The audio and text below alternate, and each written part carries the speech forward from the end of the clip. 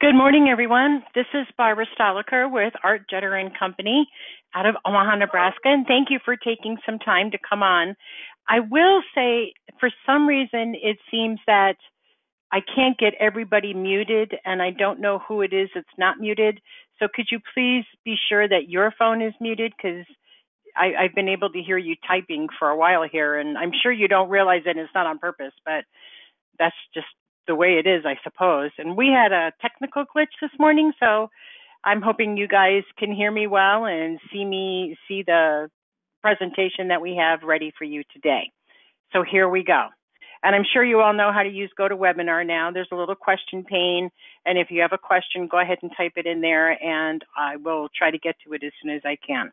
So this morning, we're going to talk about different types of short-term recovery care insurance, and we're calling it short-term recovery care these days because when you say short-term care, many people get it confused with short-term major medical, and this kind of policy is really to help you recover from one of the things that might happen to you as you get older. So short-term recovery care is kind of what the industry is using now. So let's get going. Let's see, the first thing we want to talk about is why are we even talking about this coverage? I know that there's a lot of producers out there who don't even realize that this is available to their clients, and for some reason the industry has not made as big a deal of it as it should, but we really should, because almost half of all of the long-term care claims out there are for less than 1 year. And that information, well, part of that comes from Milliman, the other half comes from Genworth. Genworth has more policies in force and pays more claims than any other carrier out there. And they say 49% of their claims are for less than 1 year. And I know that is in direct conflict with what we've all been taught for the last 25 years about traditional long-term care. But in the end, that is a fact. And Milliman did a claim study in 2010. You know how the insurance industry is. A 10-year-old study is still pretty relevant. They found that 50% of their claims were closed in 1 year, and that tracks with Genworth. 75% of the claims were closed in 2 years. 95% of the claims were closed in 5 years. And I know that, when I was selling long-term care insurance, we talked a lot about lifetime benefits, and it just seems that that's overkill for most people. And in fact, $100,000 in today's dollars would pay for 80% of all long-term care claims.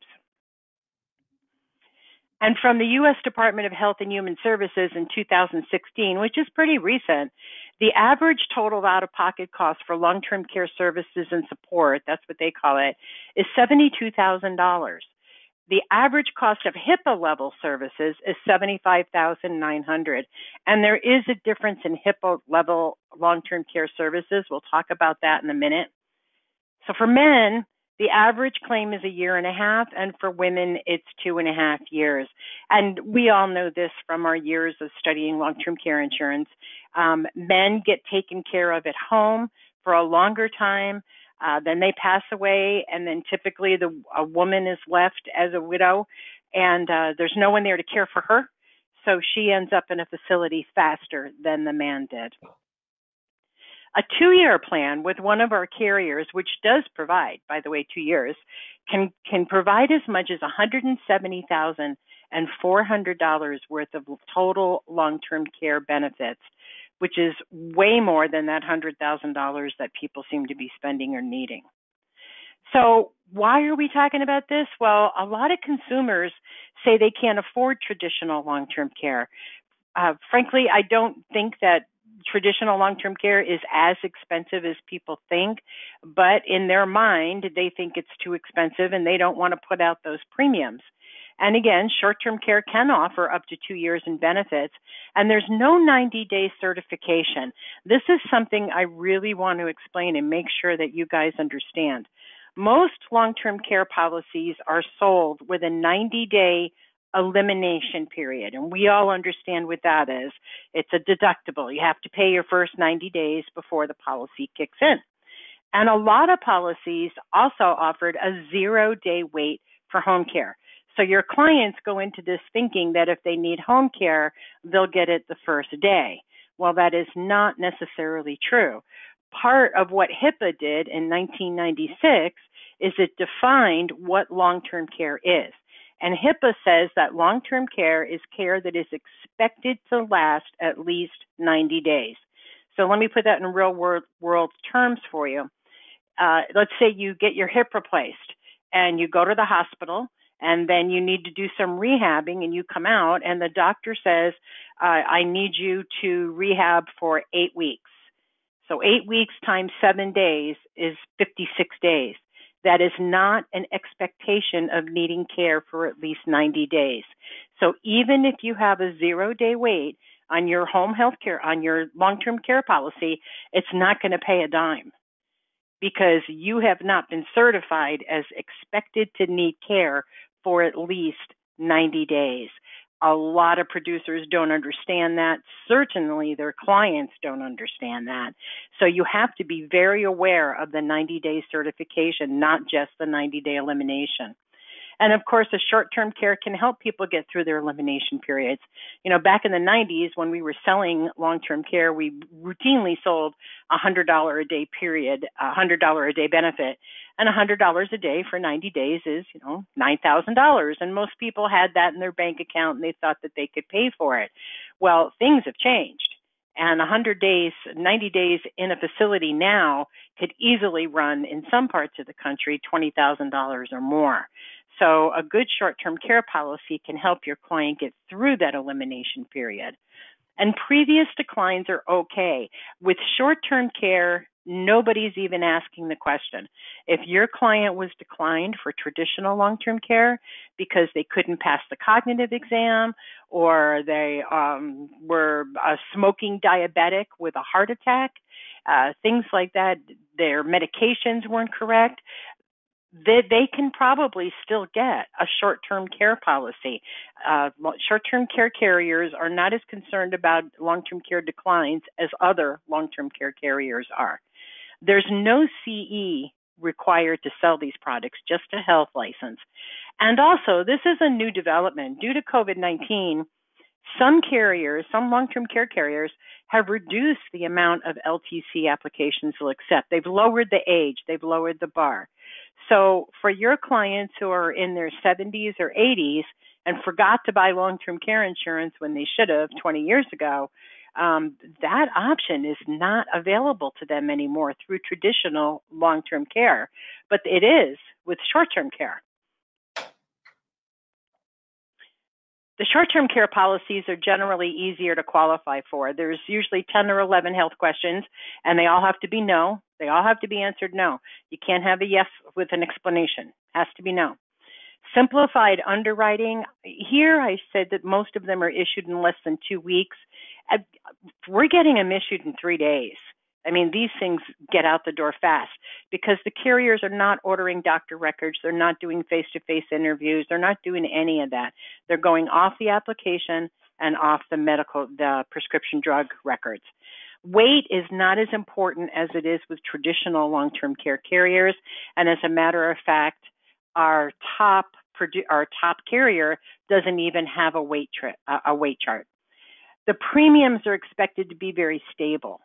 None of the factors that were present in the long-term care industry that caused such disruption are present in the short-term care space. It's a completely different product.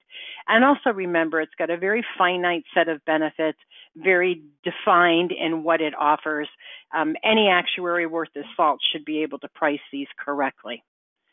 So these are some of the reasons why we need to be talking about it and the clients that we should be talking about it too. We really need to be getting those clients who are in their 70s, early 80s, who didn't do any planning whatsoever.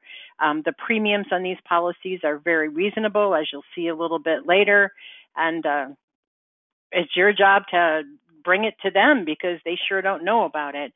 So we're going to go over the products now. The first one I want to talk about is this Aetna Home Health Care Plus plan. You know, back in the 90s when I was selling long-term care, everybody wanted home care. Nobody wanted to go to the facility. I only want something that pays for home. And here, now we've got this outstanding Home Care Plus product. You can buy it in increments of 150. and it goes all the way up to 52 weeks. So the max plan is a $1,200 a week plan for 52 weeks, just 1 year. Wait is not considered at all. There's no phone interview. There's no cognitive interview. They're not ordering medical records. It goes up to age 89, and neither ADLs nor cognitive impairment are triggers. The way you trigger benefits from this policy is you receive care at home at least 3 days a week for at least 1 hour a day. And if you can do that, you're going to get your entire benefit. It is indemnity. If you only spend $300, it doesn't matter. You're going to get the 12. And the one thing I really want to make sure that you guys know, is this policy is available to people who have already been diagnosed with Parkinson's or Alzheimer's or ALS or multiple sclerosis. They just have to be early in the diagnosis and still independent. And please take note of the, by the way, of the states where it's available, because it is not available everywhere. And I tried to list them on every single slide. There we go. So for a 65-year-old client, to get $1,200 a week for 1 year is $101.73 a month in most states. Of course, some states have different, but generally that's a good rate. And then Aetna has a second product called Recovery Care. And Recovery Care is the most like traditional long-term care in that it pays for nursing home, assisted living, and home care. The benefits are separate. You choose your facility benefit. You can get up to $300 a day for a year. And then you choose your home care benefit. You can get up to $1,200 a week for 52 weeks. So when you do max out the policy, it ends up being a 2-year plan for your client. Again, no phone interview, no cognitive interview, no wait chart. Goes up to age 89, and if you're 65 years old and you max out this plan, the premium is $211.35 a month. Now we move over to GTL, which is Guaranteed Trust Life. They have 2 products also. The first one they have is Recovery Cash. This one is 2 pools. Again, you buy your facility benefit, which can be up to $300 a day for 1 year. It's indemnity. You get your $300 no matter what. Your home care, you can buy up to $75 a day for 180 visits, so another 6 months of care. The total, if you max it out, a year and a half. All the benefits are paid directly to the client. And also, I should mention, by the way, with short-term care, all of these policies pay regardless of any other insurance you have. So if you've got Medicare paying the bill, or if you're under 65, your regular insurance pays it. It doesn't matter. These policies will pay in addition. Most of their policies are issued in less than 1 week. And what makes the Recover Cash a little bit unique is they do offer cost of living riders. Now, I like to look at this product when the client is in their 50s and early 60s. I think that's still young enough. And the cost of living riders are very affordable. Not like with traditional long-term care. You can get a 5% simple or a 5% compound. You could even combine this with an Aetna plan and end up 2 years with Aetna, 18 months with GTL, and end up with a 3.5-year plan for your client, which is pretty good if you're working with somebody who couldn't qualify for traditional long-term care. So if you max this policy out and you were 65 years old, your premium's $150 a month. Still pretty reasonable. And then GTL has this amazing little plan, Guaranteed Issue Home Care. This is something that I think everybody needs to be considering or selling. It's a gimme. I think everybody you show it to will like it. It pays for skilled care at home. There's no facility on this, but it pays for certain benefits at home. All the indemnity benefits are paid to the insured. It, again, pays in addition to other insurance, but it's got a drug reimbursement benefit that people really like. And they also have a phone app that you can use on your smartphone. You can get immediate approval. It does have some other riders depending on what state you're in. You can get a dental vision rider, a hospital indemnity rider, and their hospital indemnity, GTL says it's the best in the country. I'm not a hospital indemnity person, but if you are, you might want to take a look at it and look at the rates. And the rates for a Plan B on this are $47.41 a month. Now, let me show you the benefits. Here's what the benefits are, and most people buy Plan B.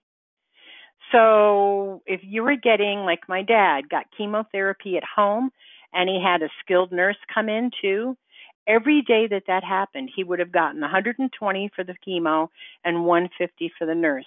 Even though Medicare was paying his bill, my dad would have received that. It's got a short home health care benefit. It only pays for 60 days of the home health care aid, and that's the person who gets you in and out of bed, in and out of the shower, maybe in and out of the wheelchair. This is not one of those pay for home health care forever policies. If you want that, you should buy the Aetna plan. But this one does have a small home health care aid benefit. But look at that prescription drug benefit. They'll pay the client $10 for every generic and $25 for every name brand drug, up to whatever they choose. My plan is Plan B. I get $600 a year. So look at that premium, $47.41 a month for an age 65 person, but yet they're going to get $600 a year back on their prescription drugs. And with this policy, it doesn't matter if they have Medicare Part D. It doesn't matter if they get their drugs from the VA and they're free. I just had one of my agents, I asked her if she put in her claim yet because she bought a policy on herself. And she said, no, I only paid 72 cents, so it's not worth it for my prescription. And I said, no, you don't understand. They're going to give you $25. It doesn't matter that you only paid 72 cents. So this is a great little plan. It's only got 2 health questions. Are you in a nursing home, and can you do all of your activities of daily living? And yet it's just jam-packed, full of benefits.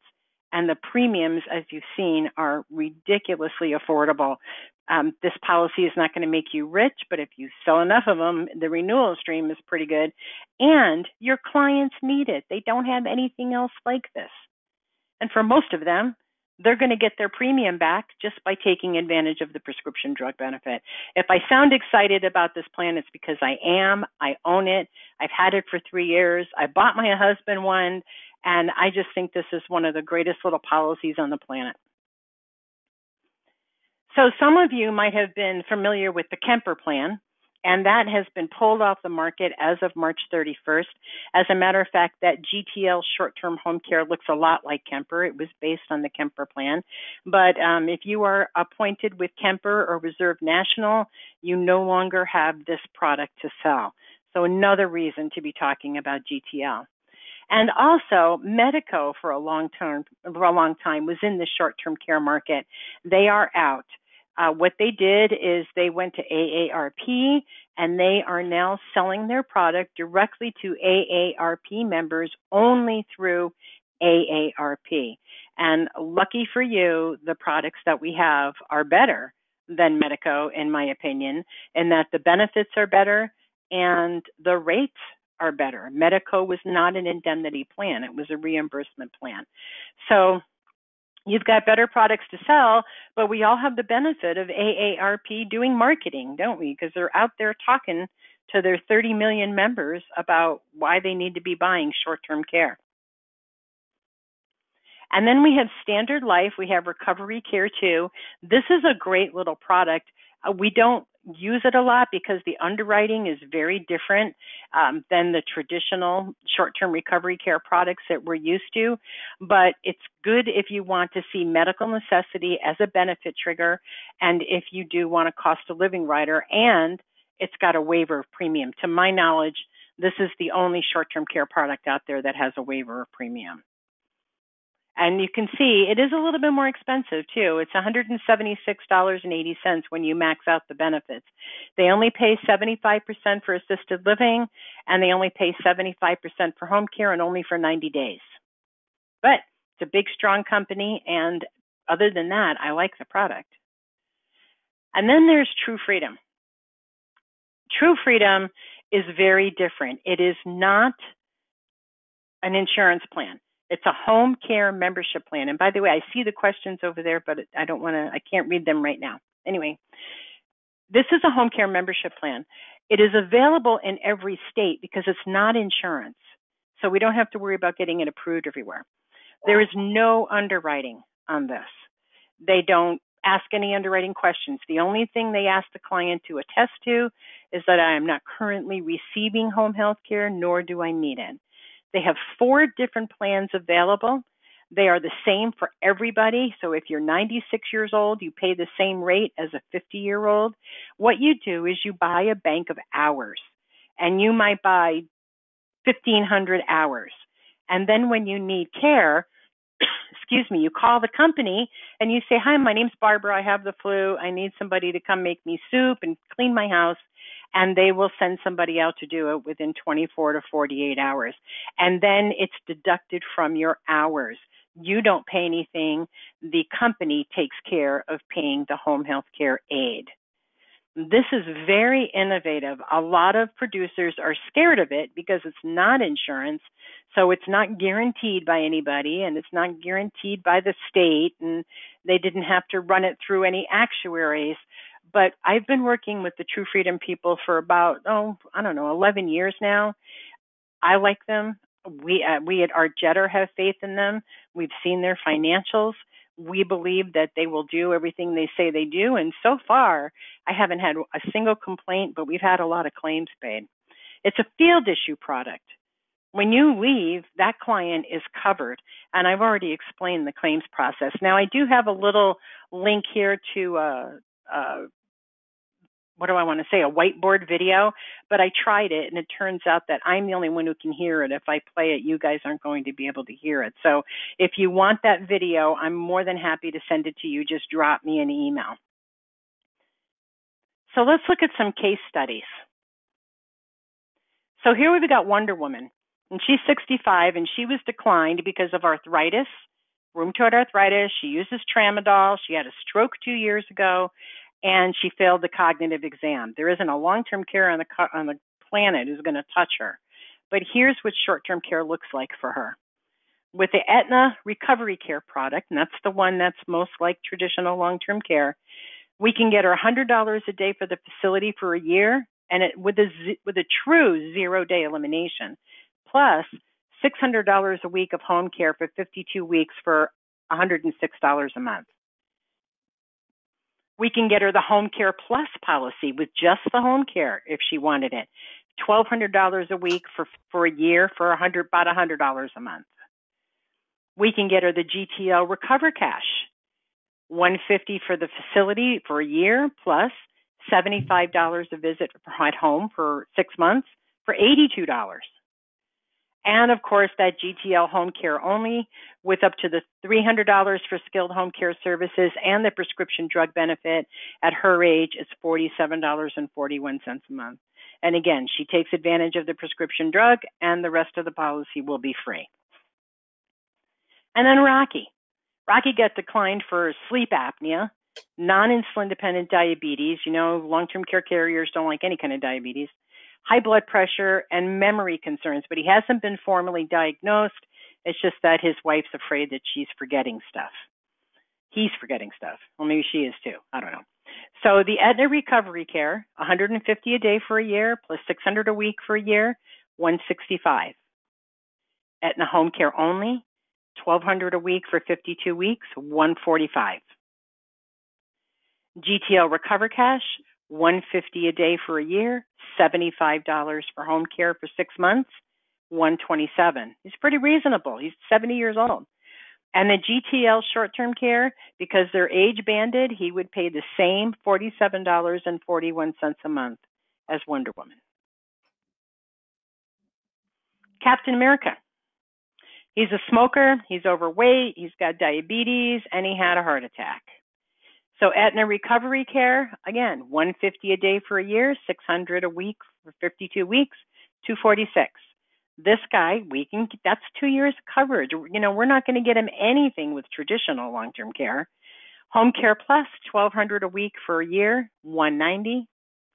And the GTL short-term home care, he's in a different age bracket. It goes up a little bit, $64.03.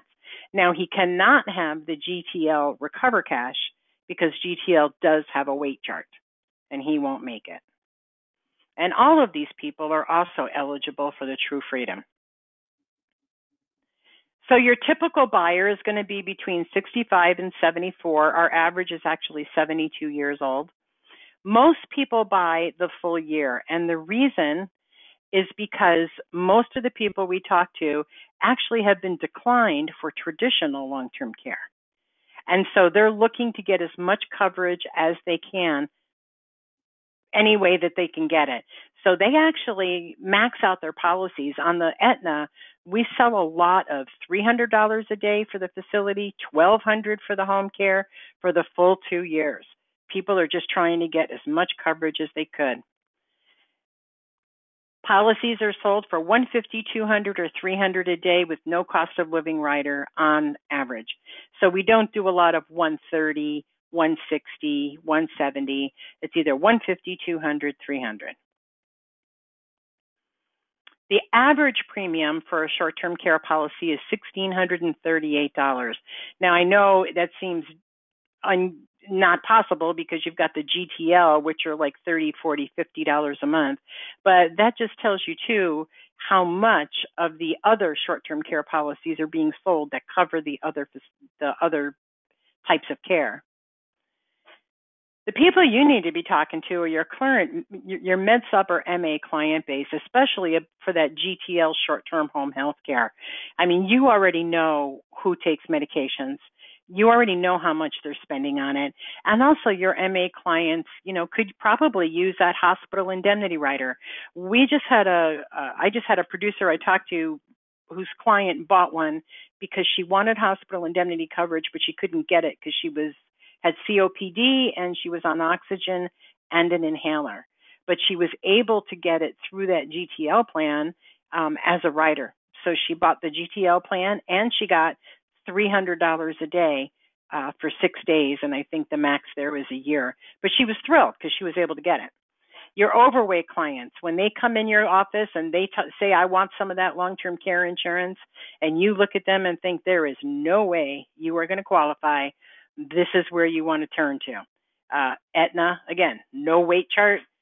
We can probably get them coverage. Right now at Aetna, I'm running 100% approval for the year. They have very, very, predictable underwriting. I would never send you in there with a client I thought would get declined. The clients who want some kind of coverage but can't afford a traditional long-term care, you've seen the premiums, you know how affordable they are.